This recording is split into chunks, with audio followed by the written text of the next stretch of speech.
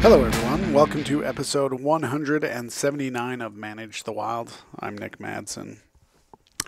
I'm not going to say I hate whitetail, but growing up when I was a kid, all the hunting shows and all the different outdoors things you saw was always about whitetail.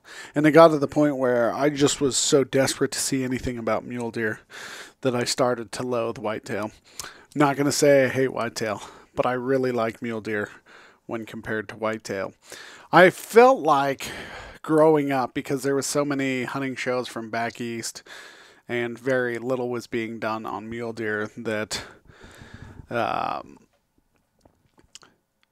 mule deer were like the Chevy Chevette, just that junker little car that nobody cared about.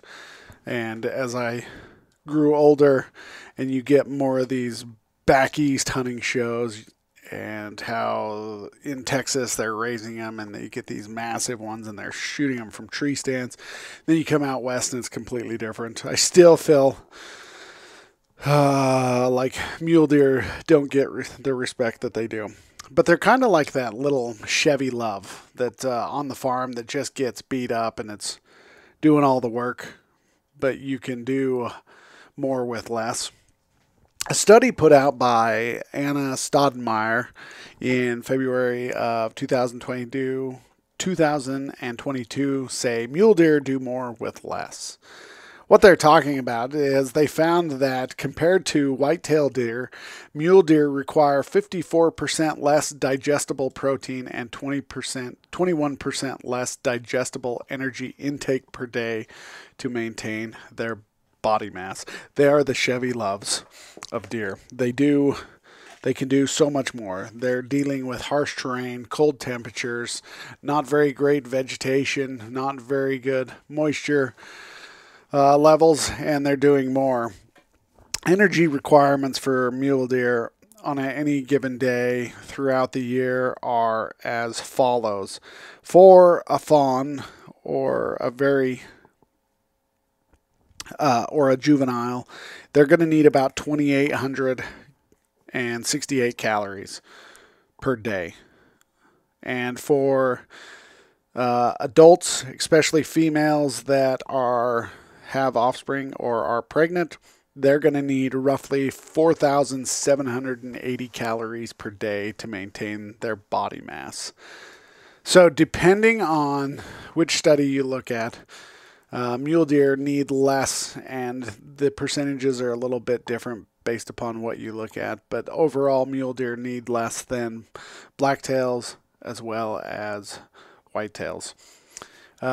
In one one research paper that I was looking at, they need roughly 20% less to maintain their type of body mass, which is awesome.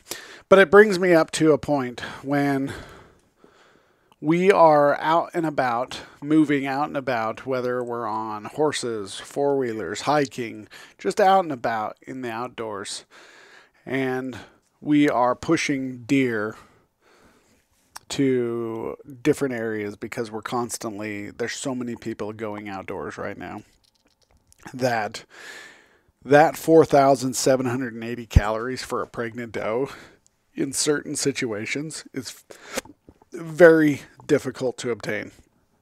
One, you have the constant vigilance for predators.